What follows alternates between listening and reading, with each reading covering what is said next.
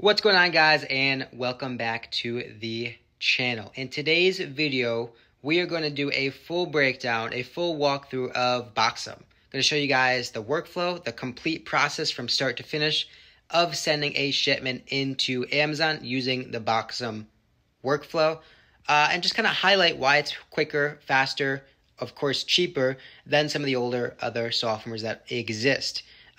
Cool thing for today's video, we have a discount code, a free trial located in the description.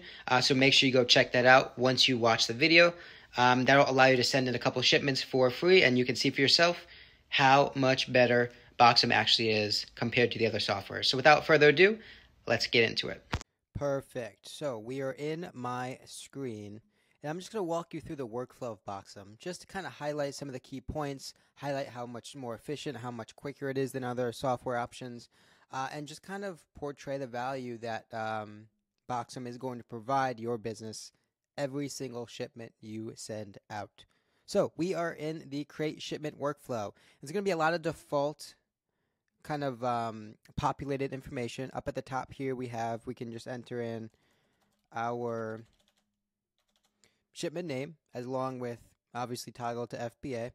From here, we are going to have options to create a new address, whether we're shipping from a prep center or a new house or whatever the case may be. And we have a default address loaded up. Obviously, that's catered to you, personalized. The option to switch between SPD and LTL. And down here, we have the packaging and label section. This is all default, just based on my options. I prefer the case packed option, and I'll kind of dig deeper into and show you why that's so much quicker and valuable later in the workflow. But essentially, the case packed is going to kind of push your inventory and restrict it to a smaller quantity of different locations, which is going to help you out and save on shipping cost. Seller labels or Amazon labels, you can toggle between the two. And for box content, this is going to be a huge value add from Boxem.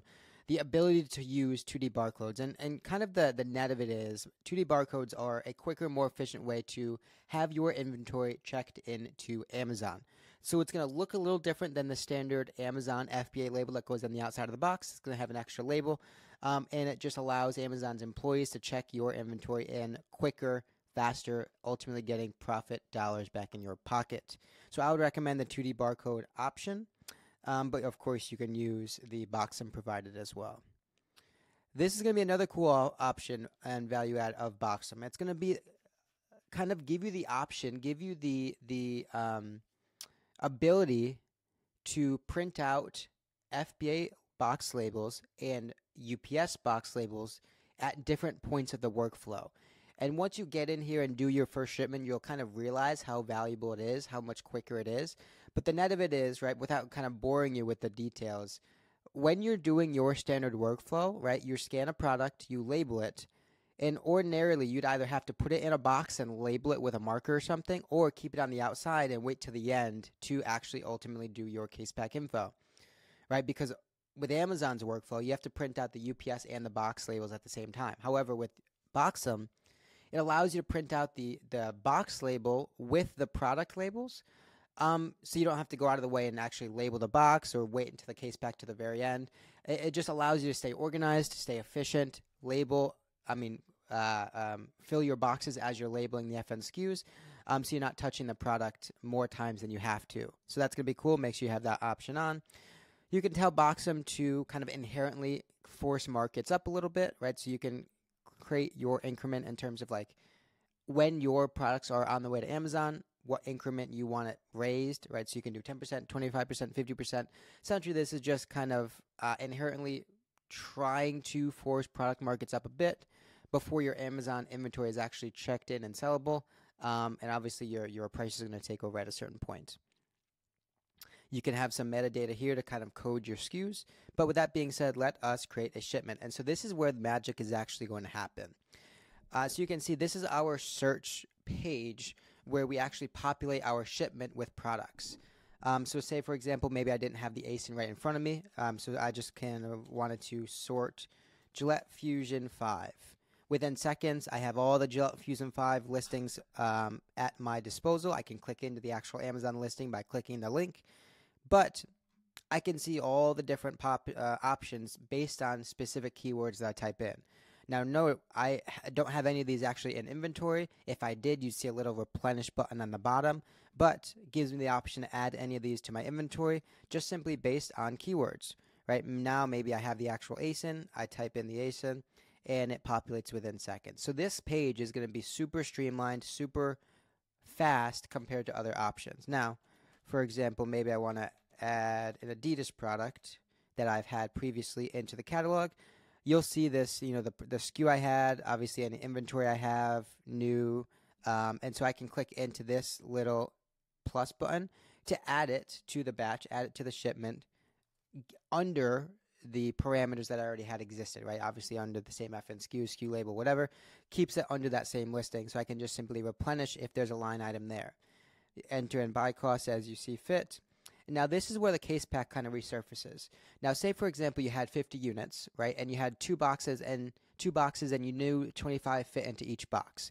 Ordinarily, right, if you just told your shipment flow that you had 50 units, Amazon's going to try and send those 50 units to 7 different places. However, with Boxem, you could actually restrict it with the case pack option, right? So say I have those 50 units and I want them to go into 2 boxes, right? All I got to do is, tell 50 units total, tell them how many I'm putting in each box, quote unquote case pack, and Amazon's going to bring my inventory and make sure that it comes in 2 boxes. With the same token, maybe I had 100, right? And I knew I am going to put 10 in each box. Same thing, right? Amazon's not going to differ, right? Amazon's not going to split your shipment apart from the case pack info, right? So definitely use the case pack info to your advantage because it's not going to split a case pack. It's not going to tell you have to send 5 here, 5 there when you already told Amazon you're putting 10 in a box. So this is actually a really cool feature that allows you to save money on shipping costs, allows your shipments to be more consolidated, and ultimately makes life a little bit easier when you're sending in your products. So we have the case pack info that tell Amazon how many units they should be expecting. Obviously, with the SKU that's pre-populated, expiration date if it applies, and you simply hit add, and it's going to populate within your shipment. Now, if we had more products, we can add them in the same capacity. We could also adjust the case pack info as we see fit. Otherwise, right, if it's right or rock, we hit continue, confirm and send request, and now it's sending the information out to Amazon. Now, sometimes it takes a couple minutes. In this case, it actually did not. You can, again, see just how quick this process actually is. And as promised, they're going to split into those quantities of 10, right, because I told Amazon that I'm case packing by 10. And so we have 40, 30, 30, and there's going to be 3 boxes of 10 here, 3 boxes of 10 here, 4 boxes of 10 here without actually having to pay for any sort of inventory costs or inventory placement fees or something like that, right? So it's going to be a free way to consolidate your shipment all into the minimum locations possible. Now from here, right, I'm not going to actually do it because it's going to put those inventory into my account and charge me for the shipping and all that stuff, but I would hit confirm all shipments and then just go ahead. Actually, I can. No, I'm not going to. I would hit confirm all shipments and I'm just going to box my stuff, right? I can print out the box labels as I'm labeling each product, print out the UPS label, and ready to rock. Boxem sends all the sends all the information to Amazon, and you're ready to roll, right? And so this is kind of the workflow of how you send a particular shipment in current state. Again, more efficient, quicker, faster, less headaches. Use Boxem. A free trial is included in the description of this video, so make sure you check it out. 2-week free trial. Check out Boxem.com. And with that, guys, I'll see you in the next video.